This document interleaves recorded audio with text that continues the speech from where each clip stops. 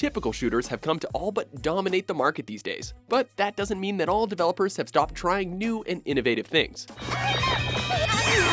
Welcome to WatchMojo.com, and today we'll be counting down our picks for the top 10 unconventional video game shooters. For this countdown, we've selected the most unique or unusual games that play in the way a shooter does, with precedence going to those that truly break the mold. There still has to be some form of shooting in the game, so no walking simulators like SOMA or Dear Esther. Oh, don't sweat it. Just get me a doctor.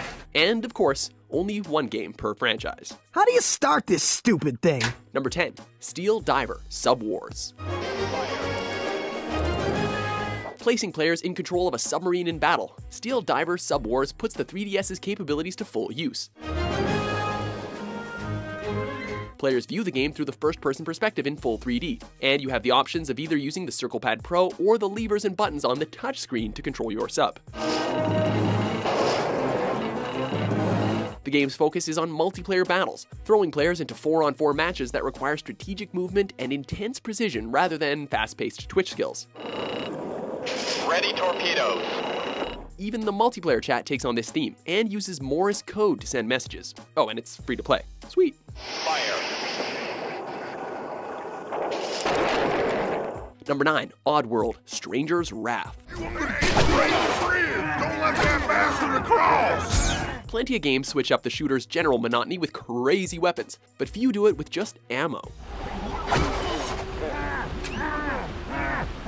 Oddworld Stranger's Wrath puts players in control of the Stranger as he sets out to capture wanted outlaws, dead or alive. I got a bounty hunter here, and wants to have a word with you. Alrighty, here you go. The game is completely unique in the way that you do so. While it makes use of a capture system, where keeping the criminal alive grants you a bigger reward, the real fun comes from the Stranger's crossbow. Able to be loaded up with a ton of different small animals to launch at unsuspecting enemies, the Stranger's crossbow is certainly a unique weapon. Hey, who doesn't want to throw skunks at people? Number 8, Pokemon Snap. Hunting Pokemon is something that no kid would ever really want to do. So instead, the developers of Snap decided to put a camera in the hands of a player instead of a gun and let them loose in the Pokemon world. As you play as Todd Snap, an assistant to Professor Oak, you'll travel to a number of different locations to chase down the Pokemon that live there and snag some awesome pictures along the way.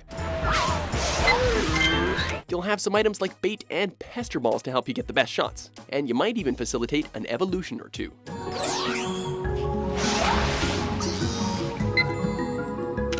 Number 7, Plants vs. Zombies Garden Warfare. Leaving the Defend Your House style gameplay behind, Garden Warfare brings the series into a 3D, third-person competitive shooter. Despite the move to 3D, the game still captures the distinct style of Plants vs. Zombies, with all kinds of zany weapons and gadgets, ranging from weed killer and warp gadgets to simple seed-spitting plants. As you play and level up, you'll unlock more progressively ridiculous classes and weapons, and even some crazy special abilities. Oh, and did I mention how ridiculous some of these classes are, especially with the plants? With all kinds of craziness happening on the battlefield, this game is certainly hard to miss. Number 6, Ratchet & Clank. Ratchet, this is no time for you to become cautious. We have reached our goal. Who would have expected something called a Lombax to be so cool? Ratchet & Clank's selling point was the platforming adventure goodness mixed with third-person shooting mechanics. However, what really set the game apart from most was the exceptionally unusual weaponry that could be found throughout the game. Ratchet's armory may start small, with nothing but a wrench, but the oversized and ultra-destructive weaponry was just around the corner. With your hero using all kinds of weaponry from a giant flamethrower to an auto-targeting 9-round missile launcher, he's got some of the most memorable weaponry out there. And as later games got released, the weaponry only got crazier. Number 5, Xenoclash. First-person games have almost always defaulted to being only a shooter, but first-person melee combat is just as intense. Xenoclash is one game that puts a very heavy focus on first-person unarmed combat, and it does so extremely well. Setting itself apart with tons of context-sensitive abilities and attacks, Xenoclash does a fantastic job of bringing unarmed brawls to life. We'll kill you! While there are a few sections where you'll get access to ranged weaponry, nothing will top the feeling of pummeling an enemy into submission with nothing but your fists in first person. Gonna shoot ya! Number 4, Mirror's Edge. Fate's on her way. Get your ass ready to move. Parkour has been a huge part of a lot of recent games, bringing a ton of verticality and freedom to genres that didn't have them before. However, Mirror's Edge didn't just add parkour, the game was parkour. Focusing on the main character Faith's movement, the game is all about getting from point A to point B in style while trying to stay alive. While the first-person combat in the game is still a selling point, this is a shooter that really emphasizes the run aspect of run and gun. With Mirror's Edge never breaking that first-person perspective, immersion is the key here.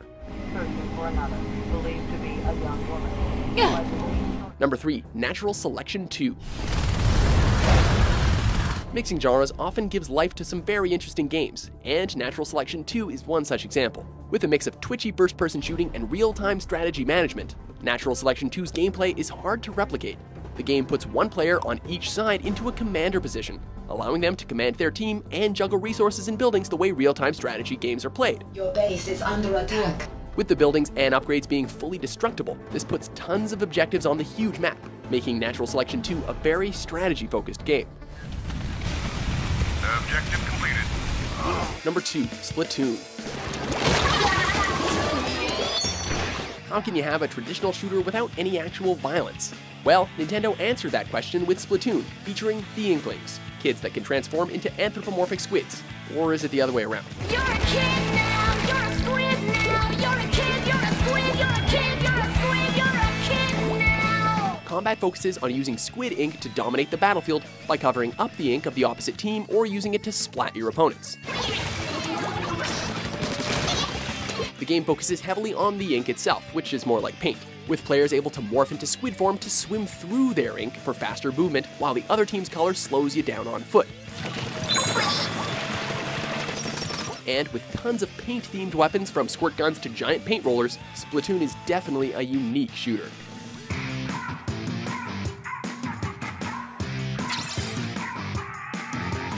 Before we unveil our top pick, here are a few honorable mentions.